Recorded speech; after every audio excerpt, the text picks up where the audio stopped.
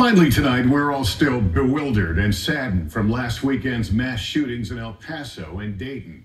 And we want to leave you with some thoughts on this from Harry Smith, along with the names of some of those who died in the most deadly mass shooting since Parkland. City by city, school by school, the idea that it can't happen here gets erased and erased again.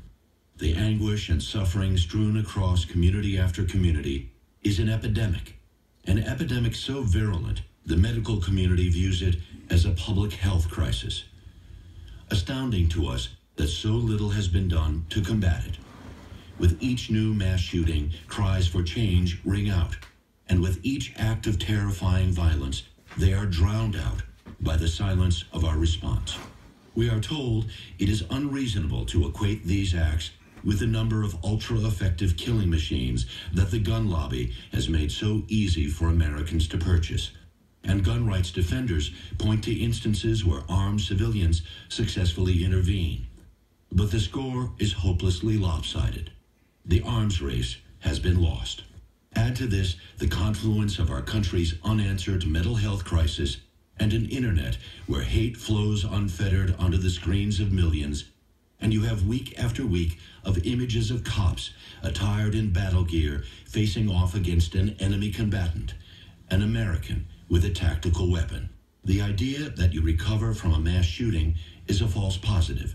The wounds never really heal. The scars are forever tender. So yes, this is a lament and a cry for help. We are killing ourselves, and that can't happen here thing is pure illusion.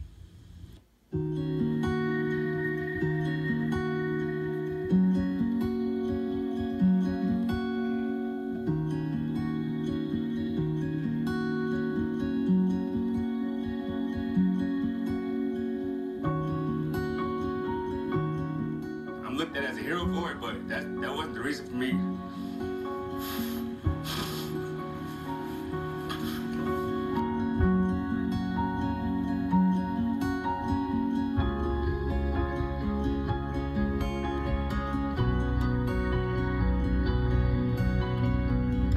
Took one of the best things I had.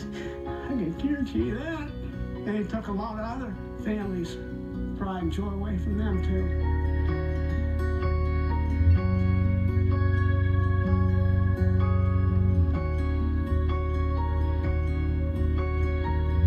Oh, son, I love you so much. The sergeant passed away at the hospital about an hour ago.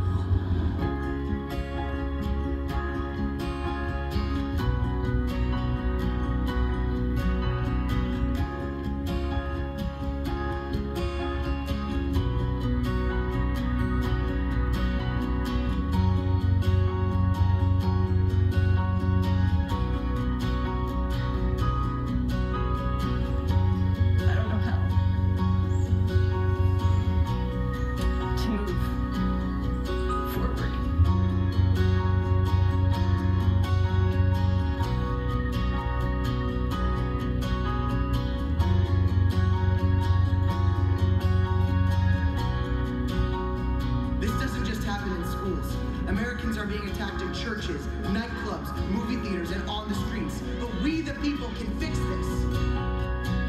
My school, every other mass shooting,